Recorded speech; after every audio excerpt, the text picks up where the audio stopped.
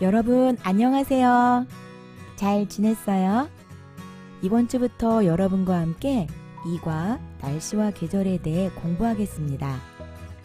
먼저 사진을 보세요. 어느 계절이에요? 네, 여름인 것 같죠? 그리고 이 사진 속 계절은 겨울. 여러분 나라는 지금 어느 계절이에요? 날씨가 어때요? 이번 과를 통해서 계절별 날씨의 특징, 그리고 계절의 특징과 계절 활동에 대해 알아보겠습니다. 그럼 오늘 수업을 시작할게요. 어휘 늘리기 1번 계절별 날씨의 특징에 대해 이야기해 보세요.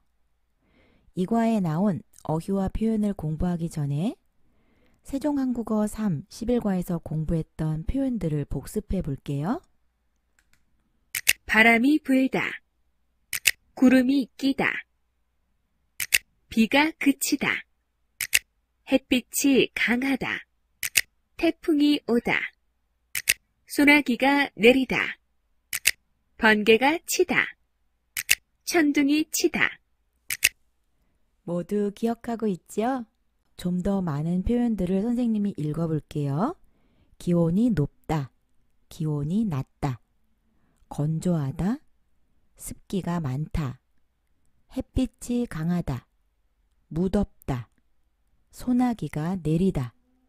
번개가 치다. 태풍이 오다. 쌀쌀하다. 모두 들어본 표현들이지요? 이제 이 과에 나와 있는 날씨와 계절 관련 표현들을 알아볼게요. 계절의 특징. 선생님이 13개의 표현을 읽을 건데 알고 있는 어휘가 있으면 표시해 보세요. 꽃이 피다. 새싹이 나다. 꽃가루가 날리다. 습도가 높다. 습도가 낮다. 폭우가 내리다. 폭설이 내리다. 단풍이 들다. 낙엽이 지다. 얼음이 얼다. 눈이 녹다. 땀이 나다. 손발이 시리다. 꽃샘 추위. 열대야. 아는 표현이 많이 있어요? 어떤 계절의 특징을 나타내는 표현들일까요?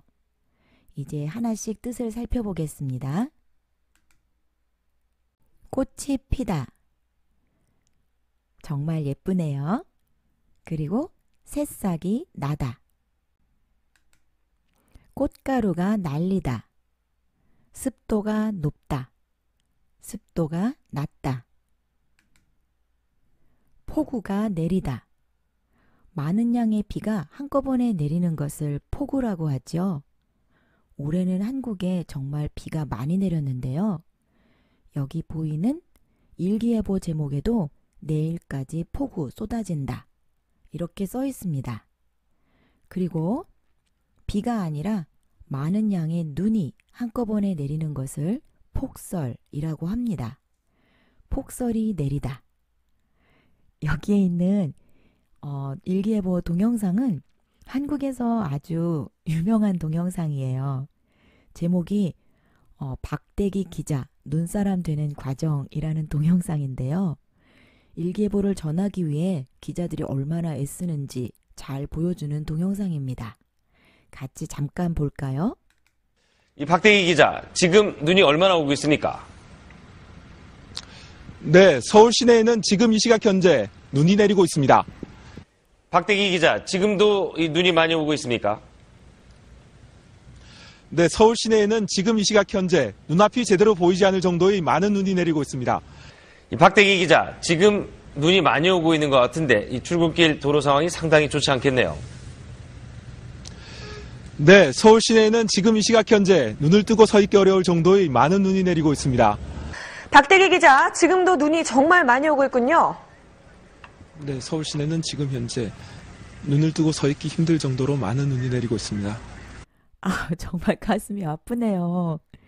네, 목소리도 점점 작아지고 눈이 많이 쌓여서 눈사람이 되어가고 있어요. 이렇게 눈이 많이 내리는 것을 폭설이라고 합니다. 다음, 단풍이 들다, 낙엽이 지다. 얼음이 얼다, 눈이 녹다.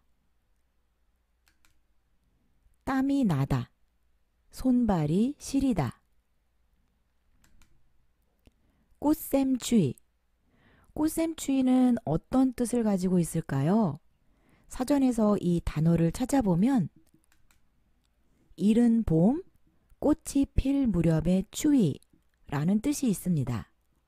그러니까 겨울이 아니라 이른 봄에 갑자기 날씨가 겨울처럼 추워지는 것, 이것을 꽃샘추위라고 합니다. 열대야. 이 단어를 사전에서 찾아보면 바깥의 온도가 섭씨 25도 이상인 매우 더운 밤, 이렇게 나와 있습니다. 여름에 낮에는 덥더라도 밤에는 온도가 좀 내려가야 사람들이 편안하게 잠을 잘 수 있는데요. 밤에도 온도가 25도 이상이어서 잠을 잘 수 없는 너무 더운 밤, 이런 밤을 열대야라고 합니다. 여러분 나라에도 열대야 현상이 있어요. 그럼 이제 대화를 들어보겠습니다. 대화 1. 타넷과 민지가 자기 나라 여름 날씨에 대해 이야기하고 있어요. 한국의 여름은 날씨가 어때요? 태국의 여름은 날씨가 어때요? 잘 들어보세요. 대화 1. 날씨가 너무 더워서 걸어 다니기 힘들겠어요. 습도가 낮아서 그런지 그렇게 덥지는 않은데요. 땀도 많이 안 나고요. 그런데 타넷 씨, 건기 때는 정말로 비가 거의 안 와요? 네. 스콜이라고 소나기가 내리는 곳도 있지만 비가 안 오는 곳이 더 많아요. 한국은 여름에 장마가 있으니까 습도도 높고 기온도 높고 정말 푹푹 찌잖아요. 전 태국이 한국보다 더 시원한 것 같아요. 에이, 설마요. 그건 민지 씨가 태국의 여름을 몰라서 그래요.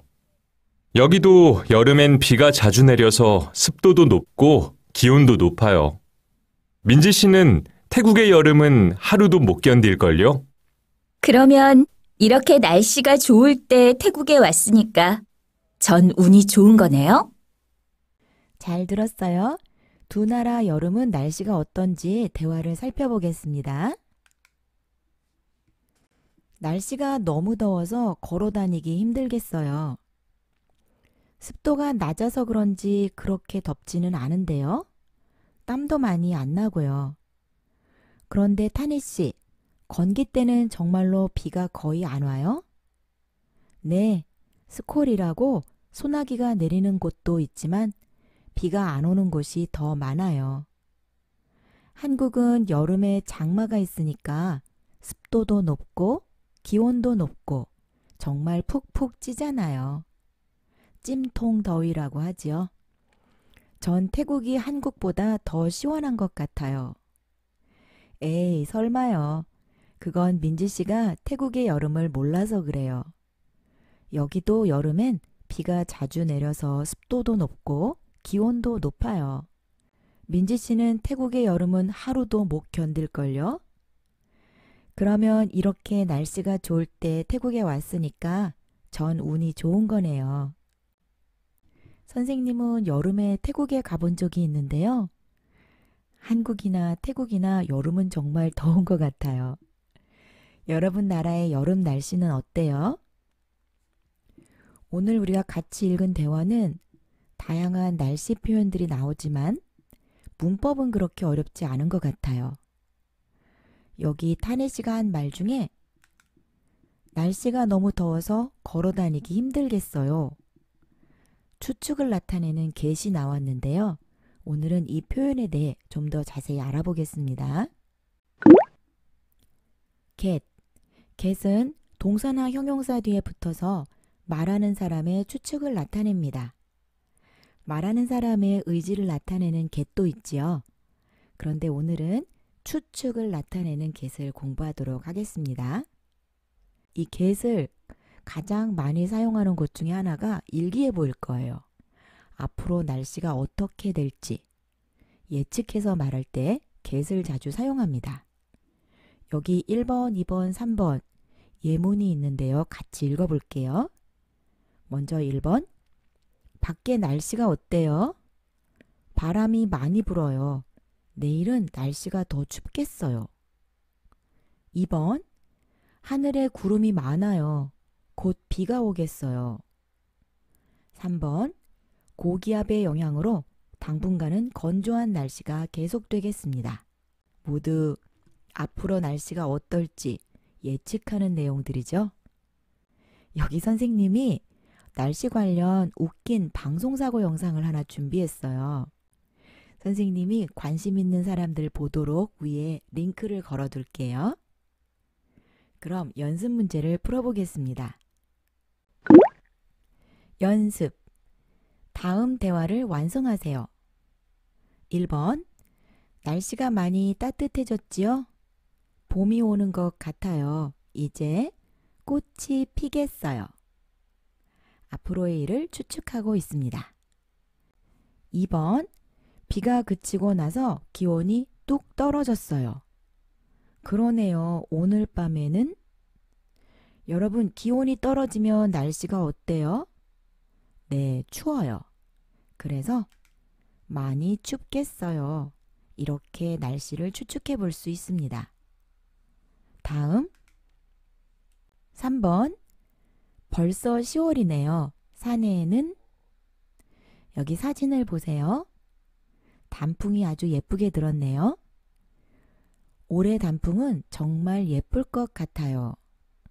산에는 단풍이 들었겠어요. 마지막 4번. 하늘에 먹구름이 잔뜩 끼었어요. 어떤 말이 오면 좋을까요? 그러면 비 피해가 없도록 살펴보는 게 좋겠어요. 네, 비가 많이 내리고 있어요.